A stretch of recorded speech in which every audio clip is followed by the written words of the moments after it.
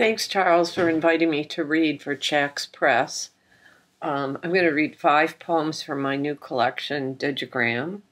This is what the book looks like. It just came out from United Artists Press last month. Okay, the first poem I'm going to read is We Can, We Can. We can, truth and lies viral, rampant hatred. An American man dumps boiling water on 2 sleeping men, a curfew to quell rioting after a police shooting, if only as simple as a belief in ancestors. In Madagascar, wearing red, at the waterfront may incite an ancestor's wrath, naked under a sheet at 1 a.m. in the UP, the night so quiet, the trees still. A slight ringing in the mind. We can squash Mr. Bully. We can. Dear mother, dear grandmother, please send Chi. Outside, a high-pitched ringing between the rising wind and a chorus of crickets. All other animals in this house are sound asleep. Today we're going to take the bully out, I hope. Swiped. On the subway, a tall young man stands over me, baseball hat, headphones, fine curved upper arms. His head grazes the ceiling, bending the cost curve, essential for long-term well-being. The train leans left. A woman leans over to adjust the strap on one of her heels, perhaps the possibility of coupling, swiped away early on. Headphones can be worn as a necklace. With only a hint of a head and tail, the common swift curves its wings, staying in the air. For 10 months, this or that haircut, and bang, you're an old man. Don't even think about a tank top. A kind of mental framework takes hold.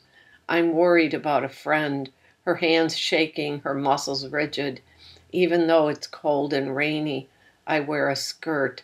The young man wears a t-shirt, and Glenn Close tones her bones and sinews on Sunset Boulevard. Let's just pretend it's warm outside.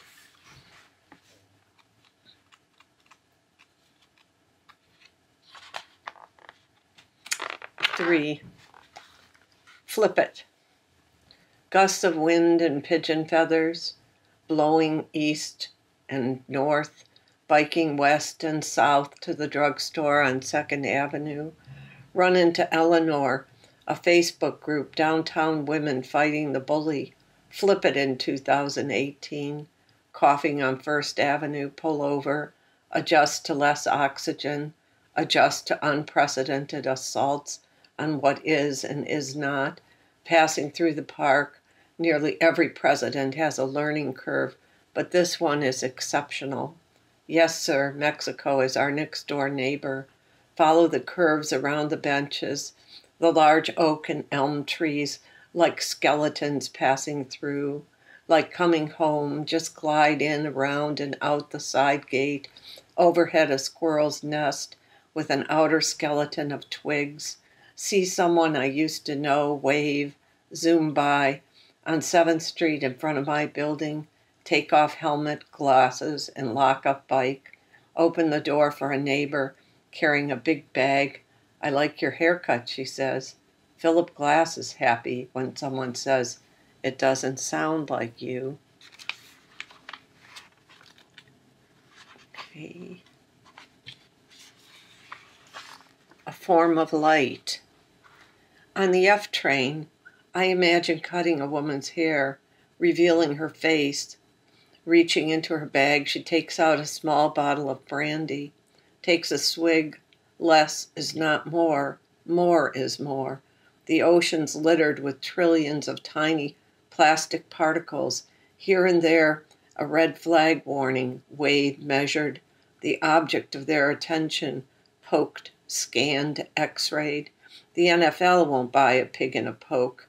At St. Mark's, Laurie Anderson tells a story with her violin, staying with an Amish couple and a grandmother who coerces a little boy into kissing her when he doesn't want to. A first lesson, Anderson says, in sex without affection. The violin tips, turns. When a mushroom glows, energy is released in the form of light. For 10 minutes, then whoosh, gone. Low-key, skullcap, no makeup. Love her and her violin. And the last one I'm going to read is called Now and Again.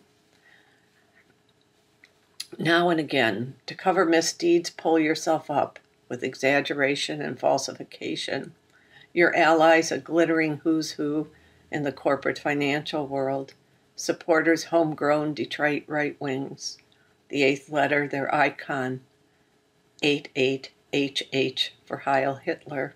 Nonetheless, here we are, moving along as usual on the train. An old woman, late 80s, her hands shaking, thin, wears a baseball hat. Every human body a marker in time. A squat woman body like a boxer.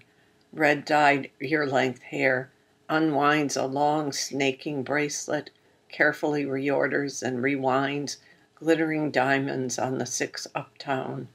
A skinny guy, gray messy hair, tiny rimless glasses.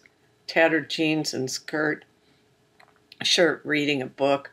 Many paper markers. What is it? Lean left, catch Benjamin. Lean further, alter, Walter Benjamin. Every human body a marker. To escape Nazis, he took an overdose of morphine. 1940. At 51st Street, I stand up.